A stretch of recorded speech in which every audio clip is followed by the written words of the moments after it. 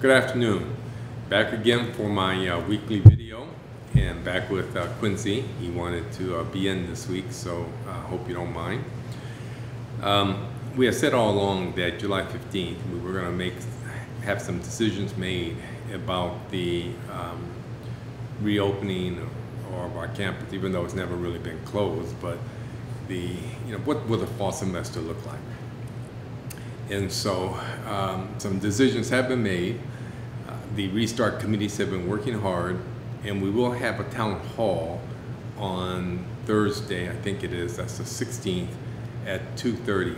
I encourage those who are interested to tune in on Thursday. I'm not sure exactly how to do that, but I'm sure you'll be able to find out from the website. It's at 2:30. The thing that I will mention, though, is that we'll have two. The initial one will be geared more towards students. It'll obviously have an update from our Public Health Committee, and they'll talk a bit about what the situation is right now from a public health and science standpoint. A number of decisions have been made about policy changes to assure that the campus can be as safe as possible. The Public Health Committee will talk a bit about that. The Academic Committee obviously is going to be center stage. Everybody's wondering what proportion of the instruction will be face-to-face and what proportion will be online and remote. Some decisions have been made in that regard, and the Public Health Committee with the provost will be focusing on that. Will the libraries be open? How often they'll be open? What the hours will be? Which ones? All those kinds of things that relate to academics. There'll be quite a bit of emphasis on student life, what student life will look like. What's going to happen with the Student Center? Is it going to be open? How's it going to be configured? What about the retail areas? Will student groups be able to gather? All of those kind of questions will be answered. Housing and retail will be covered. The housing is open. Housing has always remained open throughout the pandemic.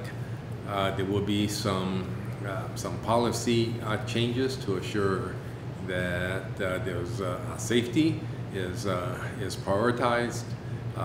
Dining policy changes, all of that would be available. In athletics, obviously, people are going to want to know, is there going to be football, and will the Mort Harris Fitness Center be open? So we'll cover all of that. And then the following week, we'll cover some of the other issues that faculty and employees would be interested in that we might not have an opportunity to cover on the 16th. So hopefully you'll be able to tune in. I want to thank the committees, the different restart committees. They've done great work. I'm very pleased actually with where we are in terms of the recommendations that we're moving forward with. I think they've been very, very well thought out, very deliberative, and I just feel very comfortable with where we are. The purpose of the restart committees were to try to get us to this point. So some of them will be, I wouldn't say disbanded, but they probably won't be meeting as frequently, and in fact some of them probably will no longer be meeting at all.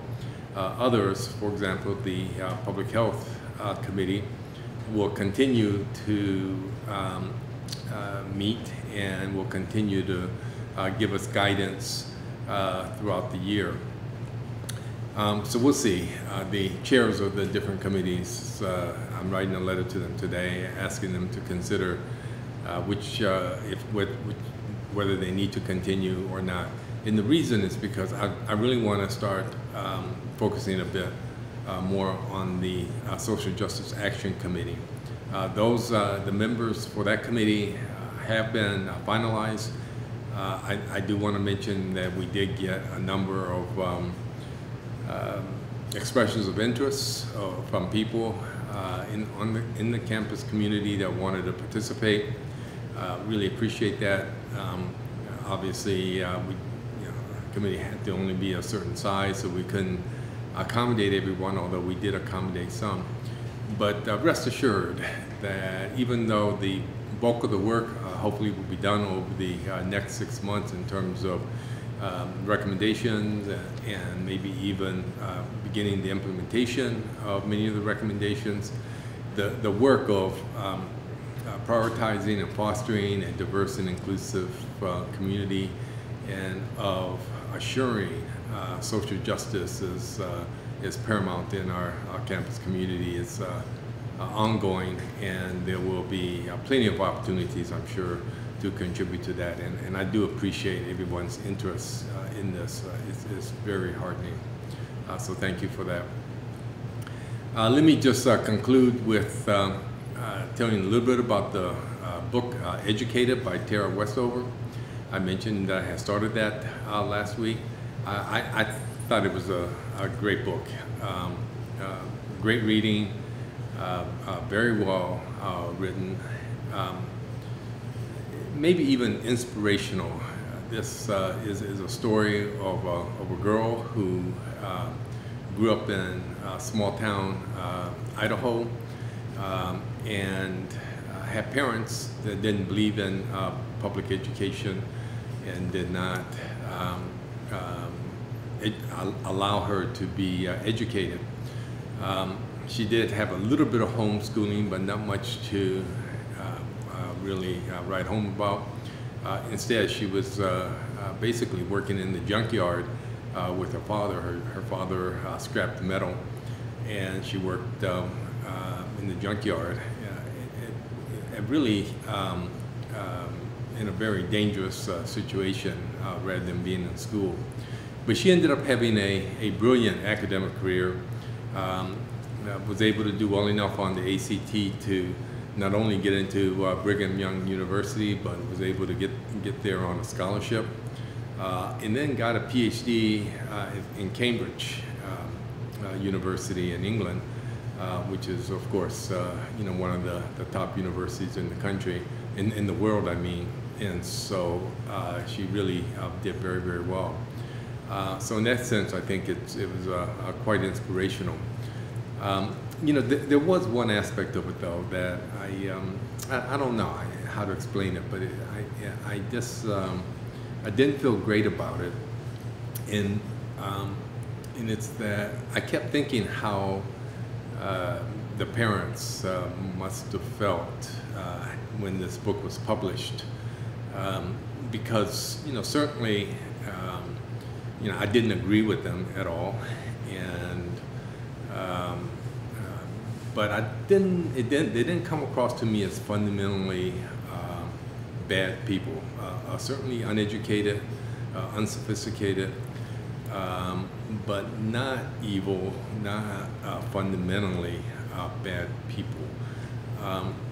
And I say this only because there have been times when I've thought about writing a book. But honestly, one of the reasons why I haven't is because I don't want to embarrass people who are still living, and it would be hard not to do that. And so that's what I was thinking about as I was finishing this book, was how some of the siblings as well as the parents felt. All in all, though, I'm still glad that she wrote the book. I think it's a story that was worth telling, and as I said, it's well written and it was inspirational. I haven't started another book yet. I just finished this one last night, so I'll see you again next week, and I'll let you know what I'm reading at that point, okay? Keep safe, warrior safe.